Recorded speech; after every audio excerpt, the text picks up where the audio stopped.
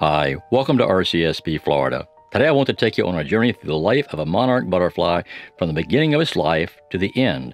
The transformation this beautiful butterfly goes through is quite amazing. Sit back and enjoy the life of a monarch butterfly. It's spring in Florida and the monarch butterflies are starting their breeding season. They spend the day feeding and fluttering around like a wisp of spring air, flitting from flower to flower collecting nectar. Of course, since it is breeding season, the males and females are courting and mating.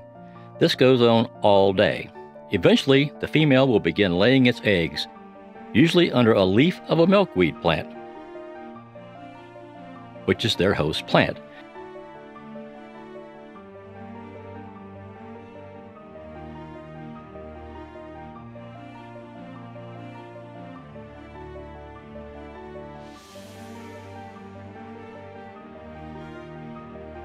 I found that the majority of eggs do not hatch and become larvae. This is the same leaf I photographed this egg on, and it's about 5 days later.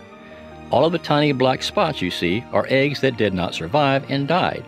I have to assume they just were not fertilized, and that is why they did not survive.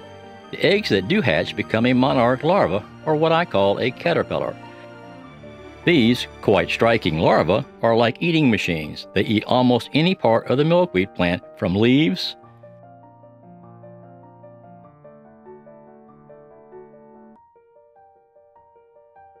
to stems,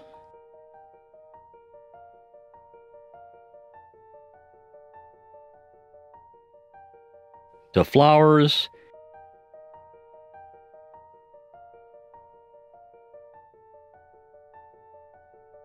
and even the seed pod.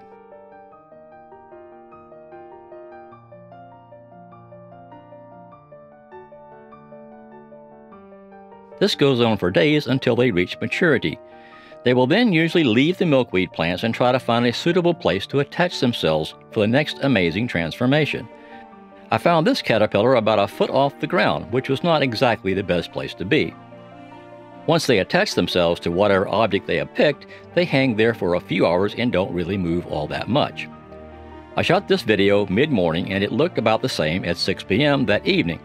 The next morning, only 14 hours later, it went from this to this. It took only 14 hours for the larva to transform into a chrysalis.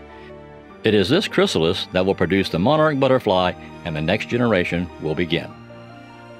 Sit back and enjoy these scenes of the monarch butterfly living its normal everyday life.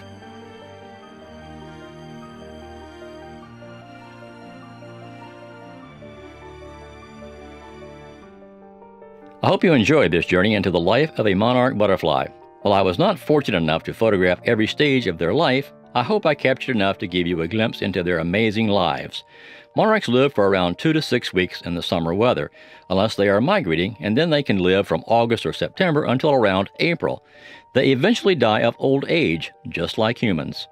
I captured this, but decided with what is going on in the world right now, I didn't need to include it in the video. It is all part of life, but I would rather focus on the good things and not the bad. Butterflies are amazing insects, and they always bring a smile to my face whenever I see one. It was a challenge to get the tight shots that I showed you, and I had to use macro photography techniques using extension tubes on my Sony 100 to 400mm GM lens and Sony 28 to 70mm kit lens to get some of the shots. A lot of times I was only inches away from the subject. I also used the 100 to 400mm without extension tubes to get most of the monarchs feeding on the flowers. I used the Sony a7R III as my camera body. A few of the shots that include the a7R III were shot with my Panasonic GH5. I'm working on another video to show you how I got these shots and what equipment I use, so stay tuned for that if you're interested in macro photography. This entire video was shot in my backyard since we have to shelter in place in Florida right now. None of the places I normally go to shoot my videos are open. Hopefully they will be soon. If you enjoyed this video, please share it with your friends and hit the thumbs up button. If you would like to see more of my videos, please hit the subscribe button in the lower right corner of your screen. I would appreciate that. Hit the bell button if you want to be notified when I post new videos.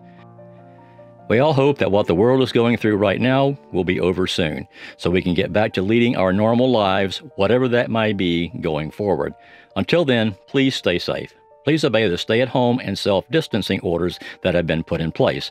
The life you save could be one of your loved ones. Thanks for watching, and I hope you have a great day.